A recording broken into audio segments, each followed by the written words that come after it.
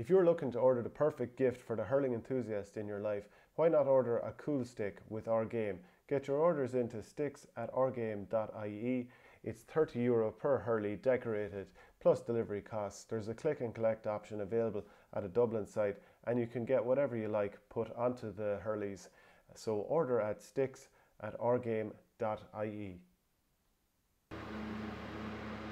So a fantastic performance from Waterford, winning 227 to 223 against Kilkenny at Croke Park in an All-Ireland semi-final here. And let's go through the player ratings. I think Stephen O'Keefe in goals, he probably mixed the good with the bad in a way. I mean, he made a save from Richie Hogan, which ended up in Martin Keown's goal, but he probably should have came out off his line a bit quicker, and he made a good save from Niall Brazel in the second half to smother a possible opportunity, like a big opportunity at a big moment. So I think overall you'd have to give him plenty of credit, and he's obviously a really good goalkeeper in a general sense. So that'll probably do I'd say overall a lot of confidence for him now going into the final. Ian Kenny, Conor Prunty and Shane McNulty have gone 7, 7 and 8 there. I think Kenny had some good moments, some nervy ones as well, but he grew into the game. He'll be pleased. Conor Prunty probably disappointed with how he dealt with some of the ball that went into Richie Hogan in the first half, and probably feels he should be dominating in the air against Hogan and spilled one or two. And yeah, he probably looked to kick on from that, and he had a couple of ropey moments against Aaron Shanaher in the quarter-final down in Cork, but in an overall sense he grew into it, as did Shane McNulty. He's become very much a trusted lieutenant at the back. He battled well, hit a nice point, and like that's the one good thing about an awful lot of these Waterford players. Didn't dwell on some of the setbacks because the team was under massive pressure in the first half, put themselves under pressure with some ridiculous kamikaze errors and just making silly mistakes time and time again, gifting the ball back, hitting bad wides, whatever it might be. The half back line, Calum Lyons, I sometimes still pronounce his name wrongly, it is Calum Lyons, but he had a couple of shaky moments on TJ Reid, sure who doesn't in the first half, but the amount of ball he wins, come at the hour, come at the man. Lovely score late on, was a bit of a punctuation point I think for Waterford in that performance, and he's a bit like, it's hard to know what he's like. He's a bit like a cross between James McCarthy, the Dublin footballer, and I don't know, maybe who else you'd say, maybe Paul Kelly, then the former tip hurler, when he starts striking the ball. But he's a glorious player. We've been talking about him for a long time in our game. He had a brilliant season, even when Waterford were poor in 2019. So onwards and upwards for him into his first All-Ireland final. Tadhg de Búrca largely kept quiet in the first half, and I think Kilkenny did a very good job of that, but as the game grew on, so did he, and he got himself a little score later on. Actually, I'm mixing up the punctuation point late on that I said that Calum Lyons got. That was actually the one that de Búrca got, so that was a great score from him. Lyons actually got 2 in the first half.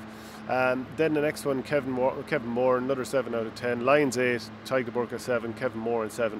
The Warrior just keeps on going, and he was I think he was taken off later on just to give maybe a bit of a rest or an injection of energy. Irla Daly, whose mother is from my hometown of Borrisley, by the way, just squeeze that in there somewhere.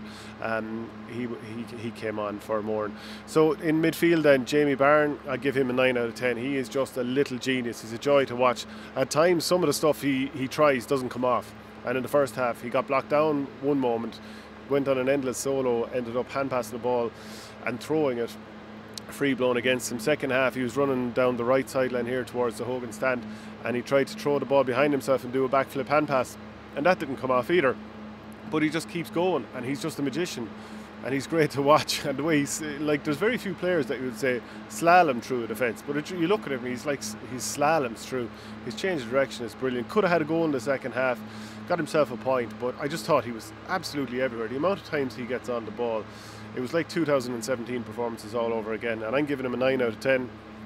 Maybe that's me getting caught up a bit in the emotion of the game or whatever, but I just thought he was so crucial to everything that was good about Waterford, and he's just a top hurler, and he got on an awful lot of ball against Clare, got man of the match.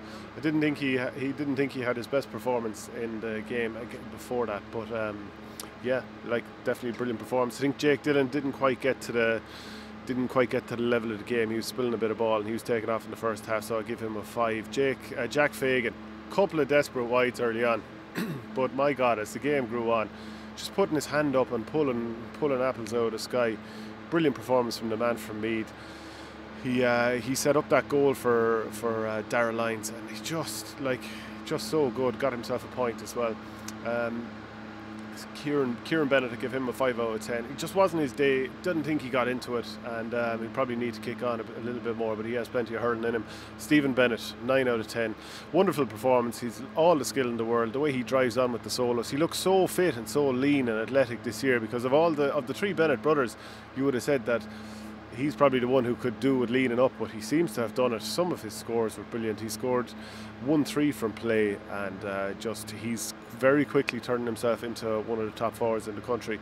So that was a brilliant performance. Desi Hutchinson, he was well marshalled by Conor Delaney, but at the same time, I don't think there would have been a victory without the influence of Hutchinson.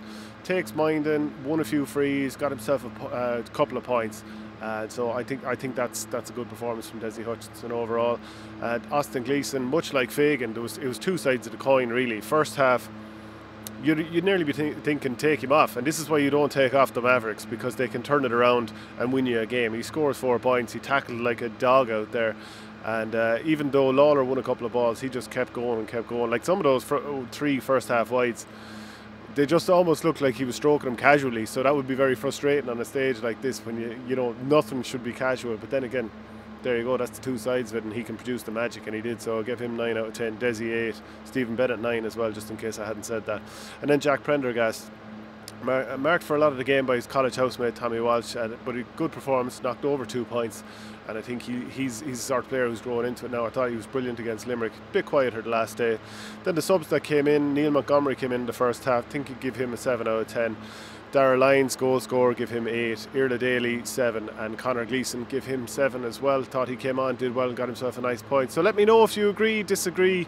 Certainly not everyone will, and maybe if I watch it a second time I might change my opinion on some, but you have to stick on your neck on the line and just throw it out there and see what people think.